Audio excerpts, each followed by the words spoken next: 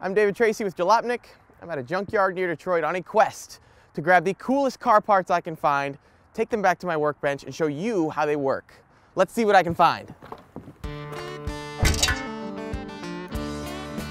All right, so today we're looking for axle shafts. Now, that might not sound that exciting to you, but they're responsible for getting the power to the wheels, and they're actually really fascinating. So let's see what the junkyard has in store for us.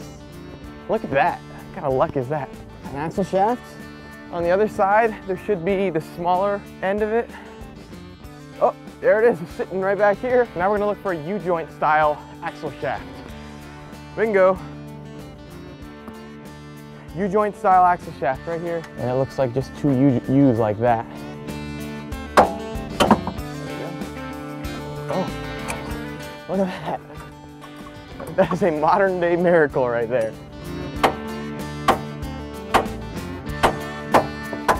Yeah, that is a miracle. That never works.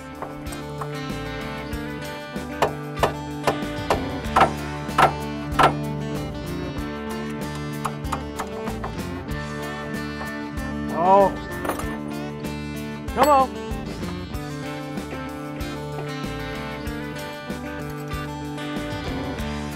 All right. So we have our half shafts here, one from a Chrysler minivan and the other from a heavy-duty Ram pickup. Now we're gonna take them back to my garage and tear into them to see how they work. All right, so now that we've got our shafts back from the junkyard and on my workbench, we're gonna have a look at how your car is able to take your engine's power and transfer it into rotational motion of your wheels, even when those wheels are moving up and down and left and right.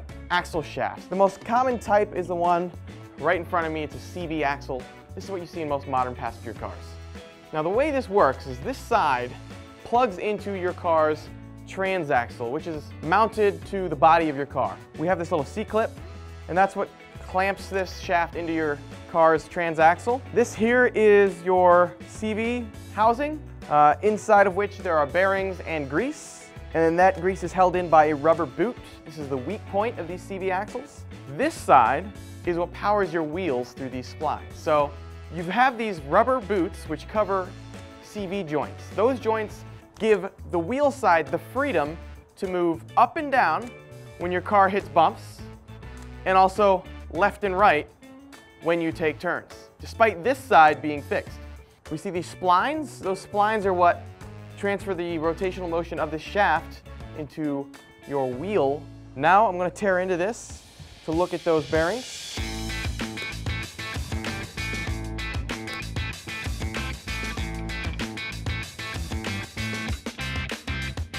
Okay, so this is a tripod style CV joint. It consists of a spider here in the center with three sort of posts coming out of it. And on those posts ride these rollers, and those rollers spin via a bunch of little roller bearings. This allows for plunge, so when you hit a bump, this can plunge. As this moves, you can see those rollers kind of move up in that bore. So that's a tripod style joint. It's standard for the inner CV joint on a front wheel drive car.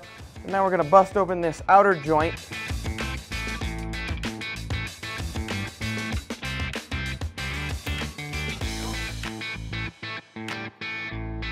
So let's see if we can just flip this whole thing. Flip. So much grease. Okay, it's just a cage with ball bearings and grooves on the inside of this housing that those balls ride in. Whoa!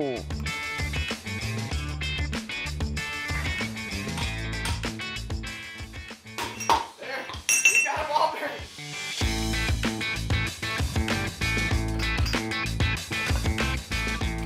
There we go, finally. These ball bearings go between these little fingers in the inner race and in these little holes of the cage. So you can see how the inner race can rotate freely about the cage. These ball bearings also ride on the inside of this cup here. They're able to move up and down, and the cage is able to rotate within this assembly. Now we're going to move on to U-joints. Okay, so those CV style axles you see on all sorts of different kinds of passenger cars. On heavier duty stuff, especially things with solid axles, you'll see U-joint axle shafts like this one here. Just has a single pivot, and that's because it sits inside of an axle. That axle moves up and down, so all this has to do is comply when you turn your wheel left and right. It receives power from a drive shaft like this one.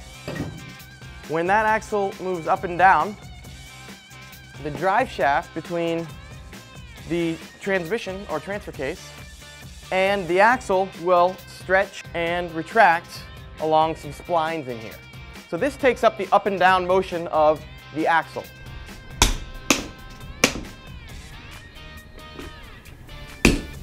All right, so the U-joint's got 4 caps that allow pivots in both directions. Now in these caps, you've got needle bearings around the circumference. Those needle bearings are covered in grease and sealed with a little rubber or silicone little seal there, which allows motion in this direction and also in that direction. So the downsides of a U-joint connection compared to a CV axle. It's a very simple device, very cheap, very strong, but it has an Achilles heel, and that is when this is at a steep angle, this shaft's rotational speed is actually different from this one's. This shaft will be spinning at a steady rate. This shaft will speed up, slow down, and that'll manifest itself in a jerky ride. That's why this is called a constant velocity joint. Even if it's at a steep angle, this rotational velocity will equal this, your wheel's rotational velocity. The downsides of the CV joint, these rubber boots tend to crack, and when they allow moisture in, this joint is gonna fail, and they're harder to replace. A U-joint, you can just use a hammer and a socket and you can replace it. It's dirt cheap.